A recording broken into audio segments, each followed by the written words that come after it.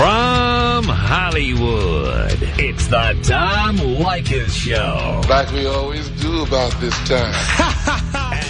And now, here he is, Tom Leykis. Thank you for tuning in to the Tom Leykis Show. We've talked on the air, as you know, on the program about two different things. And, you know, if we live in Southern California, and all of us listening don't live in Southern California, of course. Some of us are only affected by one of these or the other. But in Southern California, some people are hit by both. We have two unfortunate things going on in the world, in our world. One of them is the fact that the economy is just plain lousy. Something we've documented on this program over the last few months. The economy is lousy. We talked about the way some people are economizing. We talked about people losing their jobs. Talked about whether you're afraid. We've gotten into all of that. And, you know, we're not exaggerating. Things are bad. Circuit City filed for bankruptcy. Mervyn's, Linens and Things, Shoe Pavilion, Bennigan's. It just goes on and on. Starbucks profits down 95%. Unemployment heading up towards 8%. Stock market, the toilet.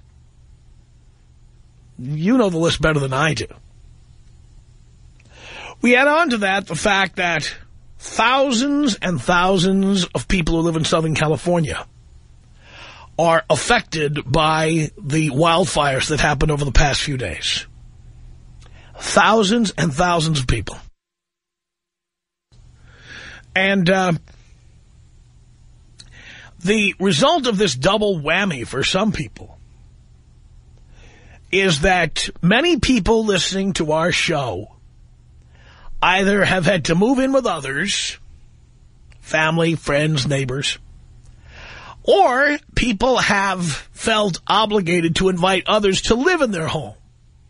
For example, let me give you an example. Let's say your parents had a 401k and it dropped by 40%, 50%, whatever. And your parents are afraid they can't pay the mortgage on their house, or they're afraid they can't pay their daily living expenses or whatever. I'm willing to bet many of you have invited your parents to live with you. Or worse, your parents just simply called you one day and announced that they were coming to live with you. Or, even worse, your in-laws announced they were coming to live with you and you felt like you didn't have any say in the matter. Now, when you add in the people who are the victims of the wildfires, obviously lots of people want to do the right thing, and lots of people have said, come live in my house, don't worry about it. We talked to people who had done just that, who told their neighbors, come live in my house, bring your kids, bring your animals, bring your stuff, bring your, you know, smoke-damaged items and put them in our garage and, you know, stay here as long as you need to. So I've got to believe there's an awful lot of people out there who have house guests. The kind of house guests who are there because of some kind of hardship, but you are starting to wonder when they're going to move on. Or you have started having some kind of issues with your house guests. And I understand what that can be like. When I was a kid, we had house guests all the time. And they had various reasons for being there. You know, my mom's family was full of alcoholics, drug addicts, many of whom had to dry out or had fights with their wives or husbands or whatever. And they would suddenly be staying at our house. And you'd wonder, you know, why was my Uncle Ray at the house without Aunt Tina? Why did Uncle Ray come alone? And the answer, in reality, which I figured out as time went on, was Uncle Ray and Aunt Tina had some screaming, yelling, alcoholic argument. And then Uncle Ray had to get out of the house, and he came and stayed with his sister, my mom. So we frequently had Uncle Ray staying at our house. We had people who were splitting up, people who had drug problems, people who had money problems. It seemed like we always had somebody staying or about to come over or whatever who had some kind of a problem.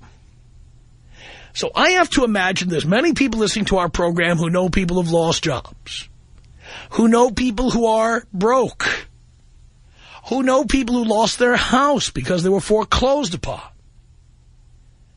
And somebody, either you or your wife or your husband or your boyfriend or your girlfriend, somebody said, hey, come stay with us.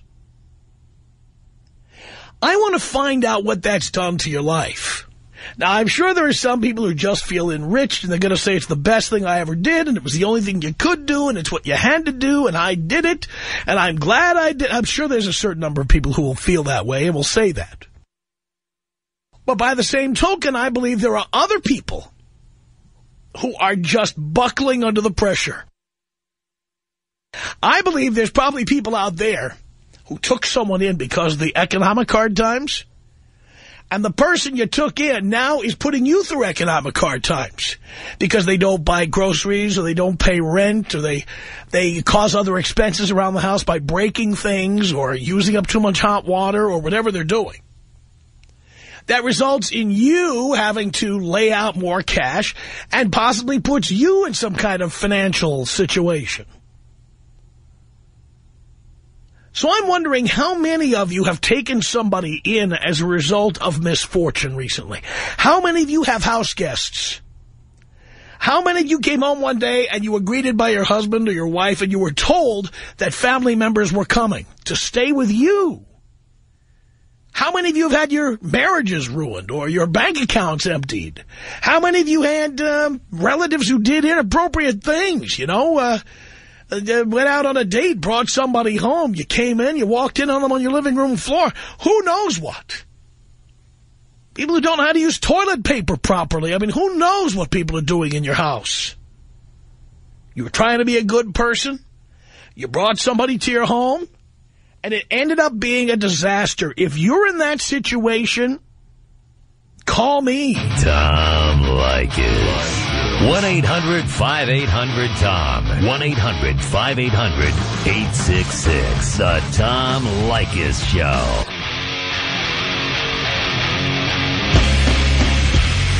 The Tom Leykis Show. By the way, go to MySpace.com/Tom Leykis. See over 70 photographs of the Southern California wildfires submitted by listeners.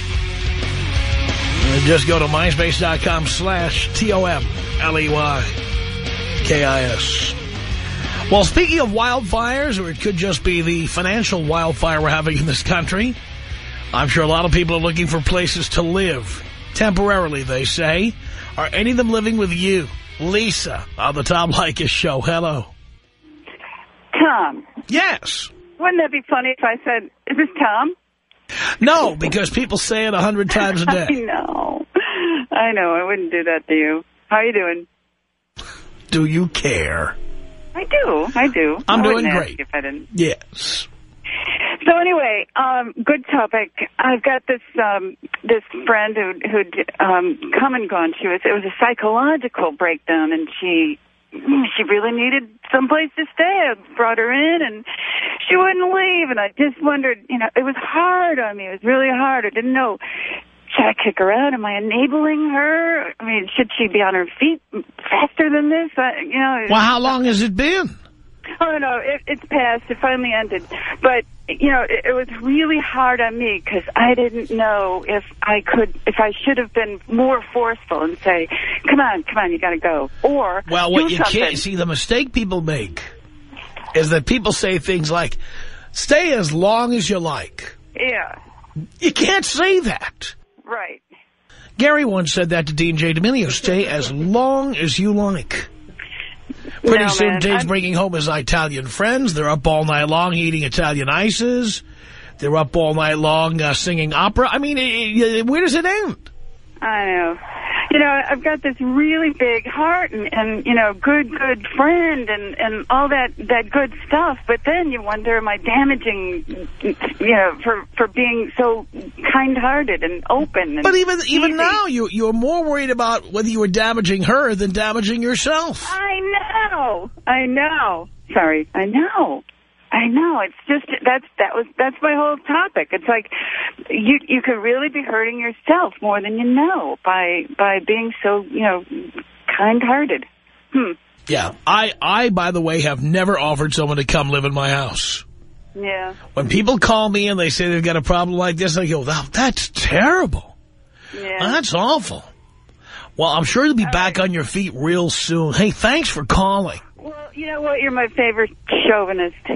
Thank you, Lisa. All right, goodbye. Appreciate the call. John on the Tom Leykis show. Hello. How you doing, Tom? Doing okay? Yeah, I was going to tell you, it was kind of sad. I had a friend of mine, he sold the duplex from where one of my good friends lived with his daughter. And so they were pretty much homeless. So I suggested he go live with my brother. And my brother had extra room. And he said, oh, only for a couple of months. And I've known him for a long time. Well, it turned out to be, I never lived with the guy, and it turned out to be worse than ever. He would go and eat everything in the house. His room stunk because he wouldn't clean nothing. The bathroom, the downstairs bathroom stunk because he didn't clean anything. And he would actually, with his daughter, he'd leave her there and take off. And then he'd come back late thinking that my brother was going to watch over her. And then also he, like I said, never contributed any money to the house, never paid him a red cent. And then he would go out Sunday mornings and buy breakfast for him and his daughter and eat in front of my brother and his wife. And then there was a time when the winds were real bad over in Chino. And, you know, it knocked down trees and the pool was full of leaves. And he sat inside the house and watched NFL ticket while everybody was outside cleaning up. So my brother called up and he wanted to kick my ass for a suggestion that he go over to his house. So it got pretty gnarly for a while. But he finally moved out, but he never paid anything. Of course. Of course, you never made him pay anything. Right. He asked him, he said, oh, I'm going to pay you, and we never saw it. So my sister-in-law was getting ready to leave. She told him either he leaves or I leave. But for about a month, they both went out and started eating out on the town because she didn't want to cook anymore. Because he would be the first one at the table. And it got, like I said, he wouldn't even wash the kids' clothes. He would throw it away and just buy the kid new clothes. That doesn't sound like a lot of fun. Boy, I'll tell you what, I know a lot of people are in your position taking people in like that right now. 1-800-5800-TOM is our telephone number. So there you are. You've invited somebody into your home. Come stay with us. I know you lost your job. I've got a spare bedroom. Come on, stay here. Don't worry about it. I know your house burned down over the weekend. Come live at my place. And now you're dealing with the fallout of it. 1-800-5800-TOM is our telephone number. Eddie on the Tom Leykis show. Hello. How's it going, Tom Leykis? It's going okay, Eddie. How's everything? My reason I'm calling is because my wife had a cousin. She used to own her own shop in a swap meet, right? And then she would make good money and whatnot. And then all of a sudden, I get a call from my wife telling me my cousin wants to stay with us. I said, okay, that's fine. And then we had asked her, what happened? How come you don't want the store anymore? Oh, she said, I got tired of it. It's just the same old routine. I said, all right, that's cool. But I just didn't like the fact that she would come into the house, like she would own the house, and then, she would eat all the food, and she would buy her own food, and she wouldn't, be like, hey, I don't have enough money, but here's $20. Could I pitch in for the rent or for the cable or, stuff like that.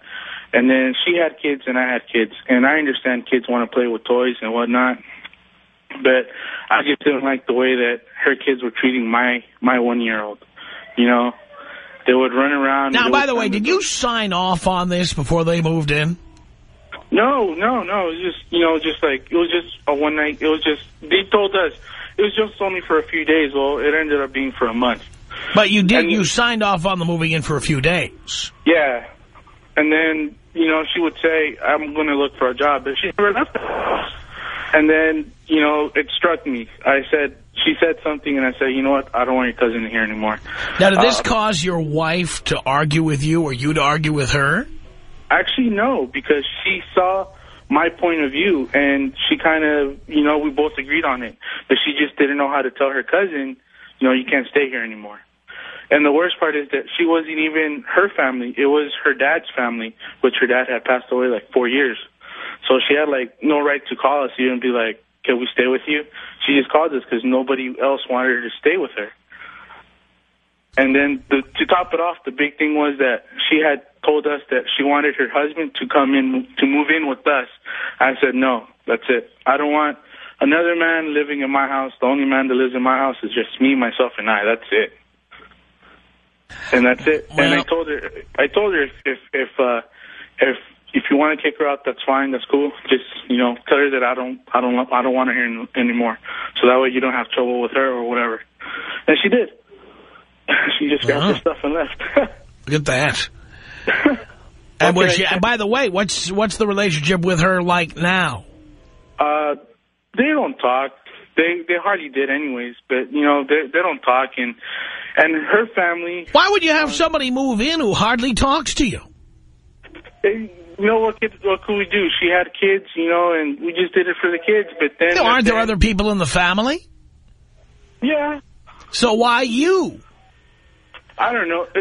She got kicked out of her other family's house, too. I wonder why. The same reason why. Because, you know, I understand. I have kids, and, you know, the house sometimes gets a mess because they play with the toys, and, you know, they want to play. So I would let her kids play with our toys. But I just didn't like the fact that they would take my daughter's favorite toys, and they would lock them up in the room that they would stay in, and I would never see the toys. And then they would grab my daughter's favorite blanket and whatnot, and I would never see it. They would never ask me for stuff. They would just grab it like if it was their house. And they would grab my remote control and watch my TV that I pay for and not even ask me for it. I don't know why you tolerated it.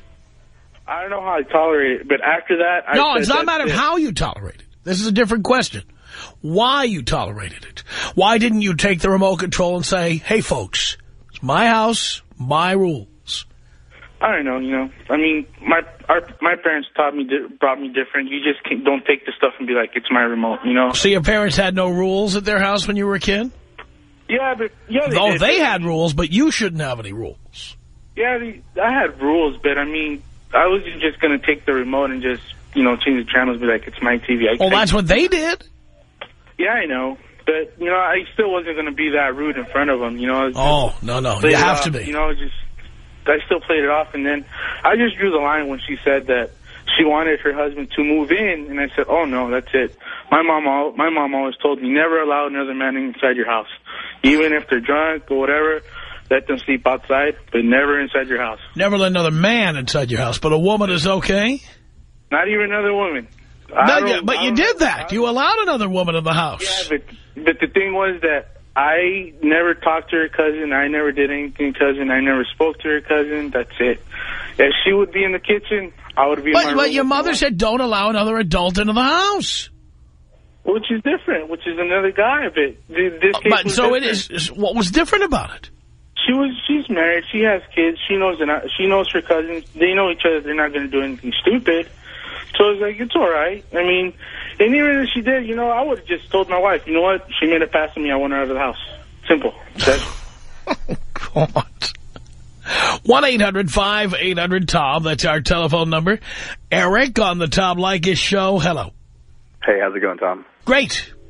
Okay, basically, I grew up in a relatively small, I don't know if you want to call it small, but it was only 6 of us. Everything was cool. I grew up in a good house, nice household. I am Hispanic, and I was proud that we weren't like every other family out there who had like 10 people sleeping on the living room floor. You know what I mean? I do. And what happened was my brother starts dating this chick. She already had a kid.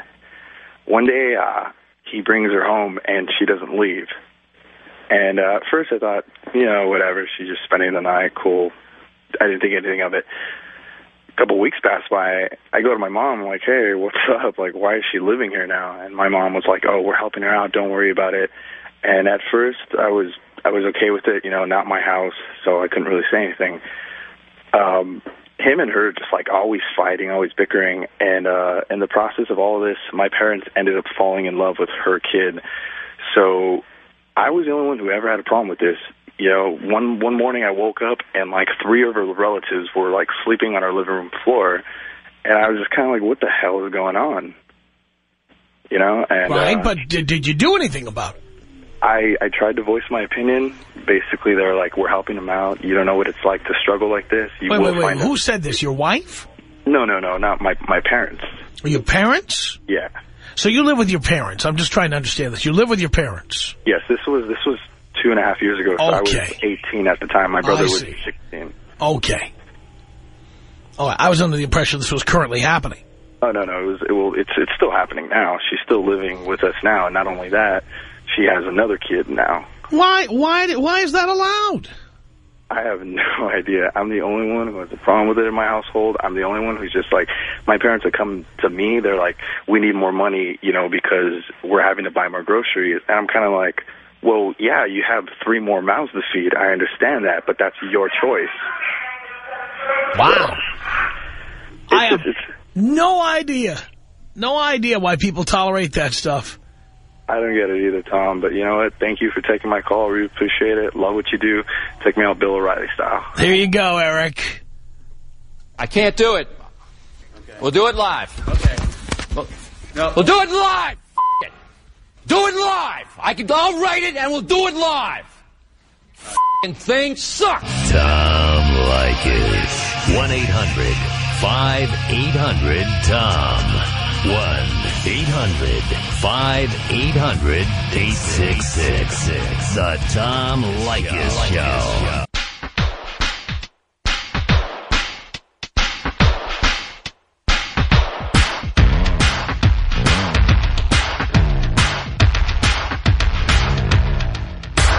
The Tom Leykis Show. No good deed goes unpunished. Did you invite someone to live in your home because of hardship and end up regretting it? Are they there now? 1-800-5800-TOM. That's our telephone number. Let's say hello here to Dave on the Tom Leykis Show. Hello. Hey, Tom. How's it going? It's going okay. You're going to yell at me so bad when you hear my stuff. Oh, boy. So anyway, my ex and I were together 11.5 years, moved from D.C. to Texas and out here to L.A. And he got laid off from his job. And after trying to put up with him for 6 months of being depressed because he lost his job, I finally had enough. And I said, you know what, I can't do this anymore. I'm out the door. So I got a couple roommates to move out with, and he had no place to go. So I'm like, okay, well, you can stay with us until you get your feet on the ground. And here it is 5 years later when I left the apartment to go to the gym now at 4:30. He was still in bed and still no job. Why do you tolerate that? You know, I honestly don't know. When people ask me that, I say, you know, it's like he's like a brother to me. You know, we were together 11.5 years. Do you understand the reason he doesn't have a job yet is because you're enabling him? Yeah, I know. I mean, he just he got a job this past summer and he lost it, and that's when we sat down to work out the payment plan. We figured out how much he owes me over all these years, and it comes to about $26,000. And I figure if I throw him out, I'm never going to see that money. You're not going to see that money anyway. Save you some time on that right now. Probably not. You're not going to see it. And by the way, it won't be $26,000 by the time he moves out. I know, yeah. I just actually got a second job today so I can try to make next month's rent. See, you got a second job. He can't find a first job. Yeah. So, yeah, I'm learning my lesson. I told him, you know, I'm giving him an ultimatum, you know, I said, because I've lost 2 roommates over this also, you know, so I had to get a new roommate. I wouldn't tolerate it if I were your roommate. So, yeah, I told him, you know, the room's going on Craigslist next month if I don't have anything from you. So I am at the breaking point right now. Well, I'll believe it when I see it. I mean, look how long you've waited. I know. I know. And I listen to you all the time, and I'm like... And $26,000 a year, what's it, $100 a week you're charging him? No, it's been 5 years. Yes, well, no, well, my rent was $550 because I was in a 5 years would be 260 weeks. $26,000 would be $100 in a week. Well, that's on top of everything else. What do you mean on top of everything else? Well, I mean, I'm talking about because of course, he eats my food. I mean, I guess I was lowballing. I mean, I don't know. How much do you think he should probably be paying me? How much do you think he should show me? In Los Angeles? In Los Angeles for a room? A minimum. Well, I was figuring my room was $550 a month. Is what I was paying. So he should pay a minimum of what you pay. I divided it in half. Why? Because we were sharing the room. Oh, you were sharing the room earlier. Sorry? You're not sharing. Are you sharing the room now? No. No. When my other roommates moved out, that opened up one of the rooms, so I moved down the hall. So how much do you pay? $750. And how much is the place? $2,200. So you're paying a third. And how many people live there? There's 3 of us. Well, 3 of us with my ex. So there's a total of 3. There's a total of 3. Correct. So how do you make up the difference? I got a second job. So, wait a minute. So you're paying $700 a month for him now? Yeah. So how can he owe you $26,000? Well, that just started this summer. My roommates moved out this summer. So he actually was able to pay me for the past 2 months because he had a job. And then he lost his job. So this month he doesn't have the rent coming up. Yeah. Well, whatever you're paying, that's what he should be paying. No, I agree. I agree. Which is why I told him if he doesn't have rent this month, the room's going on Craigslist. Yeah. Outrageous. Yeah. I'm at my wit's end. Thank you for that story, Dave. Thank you. Take me out tribal style. Here you go, Dave.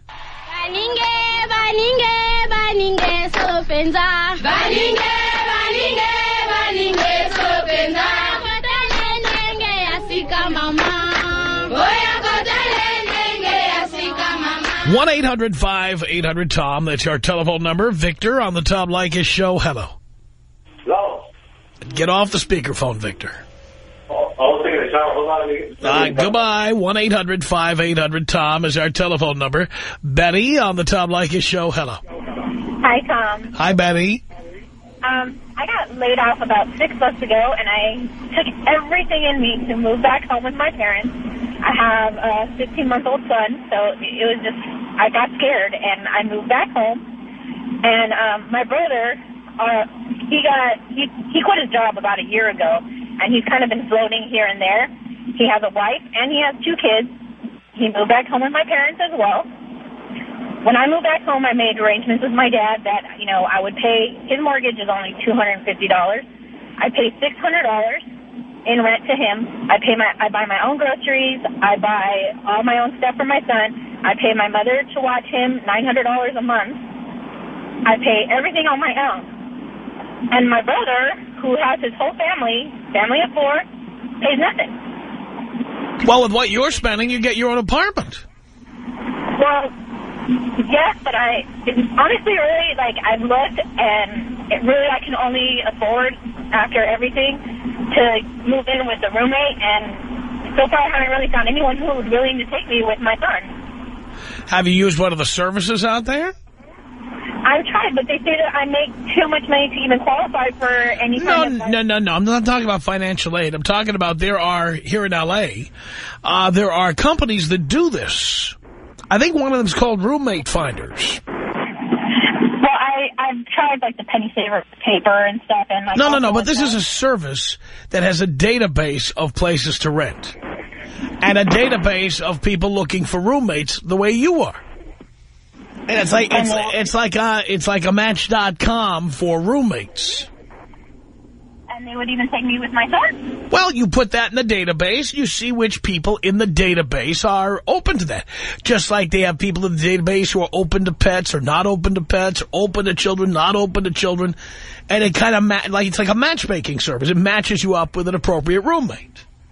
Yeah, I because that's it. I mean, with childcare and, total everything, like, that's what's keeping me there, and it's just driving me crazy. And, if I even speak up, I get yelled at, and, like, it's none of your business, stay out of it.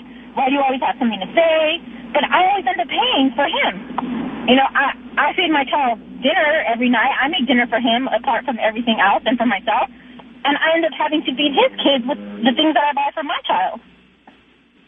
And it's like, but I'm not allowed to say anything, Well, you put yourself in this position. If I were you, I'd be out there using one of these services, finding a real roommate, and then your mom is going to have to figure it out for herself. She's driving me crazy. Well, take my word on this. Look one of these places up and use it. I think I will then. All right? Tom, can you take me out with a spanking and a screaming orgasm? Yes, I certainly can. Thank you. Here it comes. If you're ready. Right now. No, that's not it. Oh, God. Oh, yes, yes, yes. No spanking, but we'll live with it. Can't find spanking in the database? Oh, my. 1-800-5800-TOM. Have you had people moving in with you? You're being nice to them. The economy's bad. Some people lost their houses to fire. Have people moved into your place? Is it causing trouble? That's what I want to know about. Let's say hello here to Mario on the Tom Leykis show. Hello, Tom. Hello, Mario. Tom, I'm a retard. I allowed a woman in my house to live in my house. And I had it made before then. I had it made before then. Why did you do it? Because I have two roommates that work full-time. They're friends of mine, longtime friends. And I had them, they pay rent and they go to work, and it's great. And I usually have the house to myself during the day. But one of my buddies got involved with this woman and felt sorry for her. So he kind of bribed me to move her in. And I went. He bribed you? Yeah, he would advance rent. The rent was being paid because she would use a room. There was rent being paid. And he would advance me rent, and I was like, hey, that sounds great. She's working, no problem. But as soon as she moved in, like months later, it's been a year now since she's been working, and I have no privacy during the week. None. If I have a booty call, I have to go rent a hotel room. It's crazy. I don't get it. I don't get it either. No, you did it. I know. That's why I'm a retard. And and she's cool. I like her, but the problem is she's always there during the week. I tell her, once you go to school and train for something, try a different profession. Why is it your job to suggest this stuff? Just tell her to get out. That's my buddy's girl, too, so it's more complicated than that. Well, tell him she's got to get out or you're getting out. I'd like for her to get a job, but, it's very frustrating. By the way, as a roommate, I don't care if she has a job. I just care about whether she's paying her way. Well, it's being covered. She's paying her way so far. But if she don't get a job soon, he's going to be covering her. And that's not going to be good for him. Well, it's not going to be good for anybody.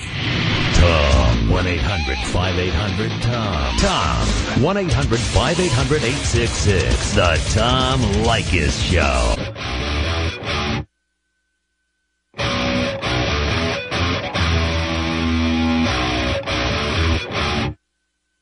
From Hollywood, it's the Tom Leykis Show at 1-800-5800-TOM. That's our telephone number. Here we are in the middle of economic hard times. Now, if you're probably letting other people move into your home, any of these turn into disasters, that's what we want to hear about. 1-800-5800-866. David on the Tom Leykis Show. Hello. Hey, Tom. First-time caller, long-time listener. Yes.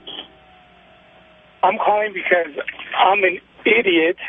I was feeling sorry for this family. They came to me last year in September, and I was having my house up for rent. So the guy came up to me and said, I have bad credit, and I need a place to stay, and they won't give us a place, so I felt bad. I ignored it, and I allowed them to move in. Well, in December last year, they missed one month rent. They said that the wife said that she lost the money going to the bank. So I believed them. While the last 3 months, they said they had a death in the family, so they didn't pay. Then they didn't pay, so I gave them 30 days to pay. And so I came at the end of the 30 days. They didn't even have the following month's rent. So they were behind 3 months behind. Then I started the eviction process, and I was trying to be cheap, and I tried to do it myself. I messed up, and they got to stay longer. So they're still there, and I'm lost about, now that I've taken steps to do it right, I'm down about $8,000 for being nice. Huh. Why are you being so nice? Because one day, it all has to do with my stupid faith in Christianity. The guy came up to me and goes, "You're a Christian man, and you seem like a good person," and I played on that. I believed it. I'm like, oh, okay, this guy's a good guy because he's a Jesus guy. And it just holy cow. Made me so upset. It made me lose my faith in Christianity because of all this stuff. Wow. I don't know. I don't get it.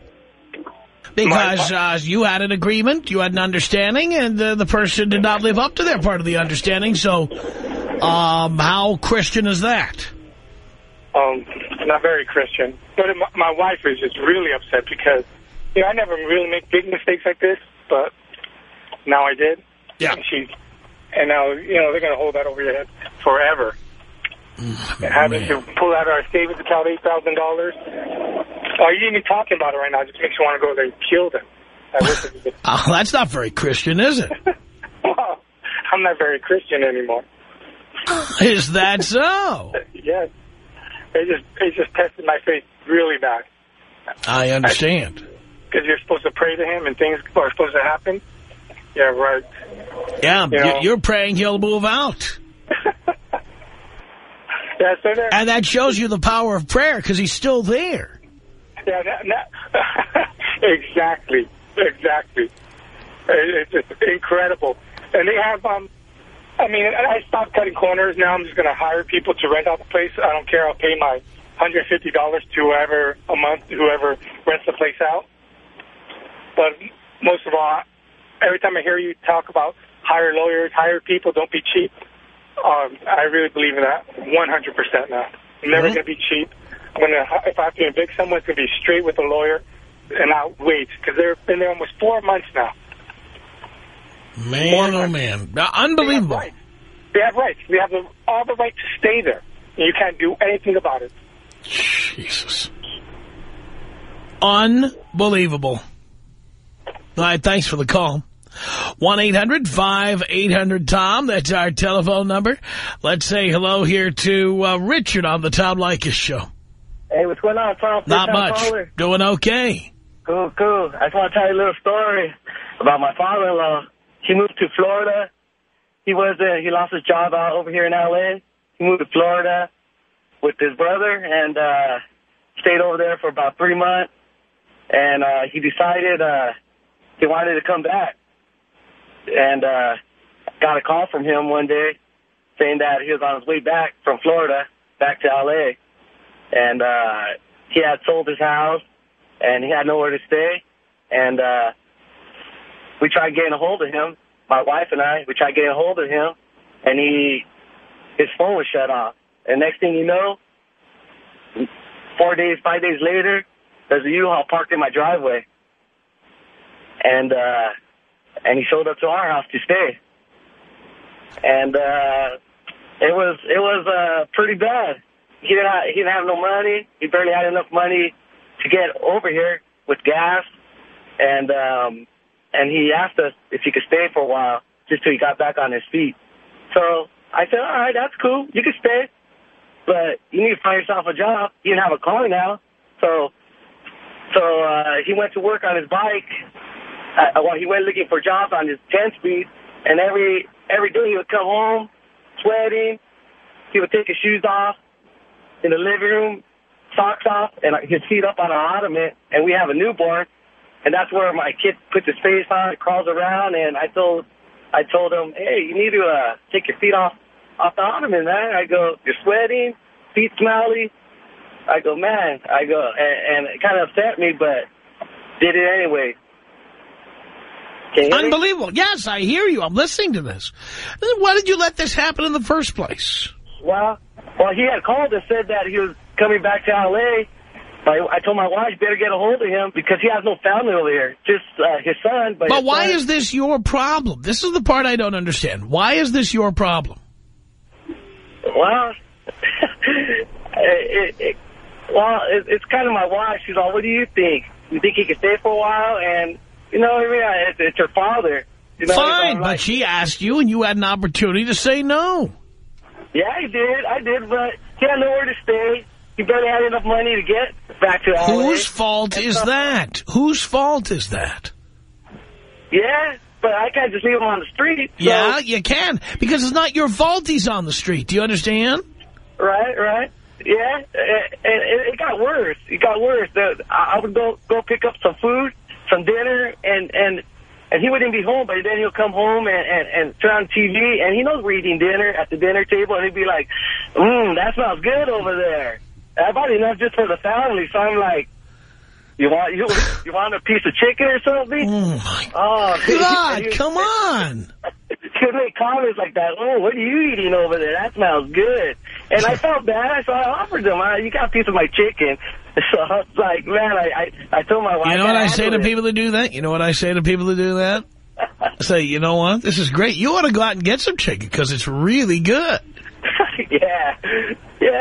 But he still didn't have a job at this time, so I'm like, man, I had to feed him, and so it just came down to where I told him, I actually gave him 3 weeks of money to go get. We got him a motel, and we paid his room for 3 weeks. He's a loser. and he found a job, but we still haven't received the money back. Of course you haven't. But you'll never be getting that money back, believe me.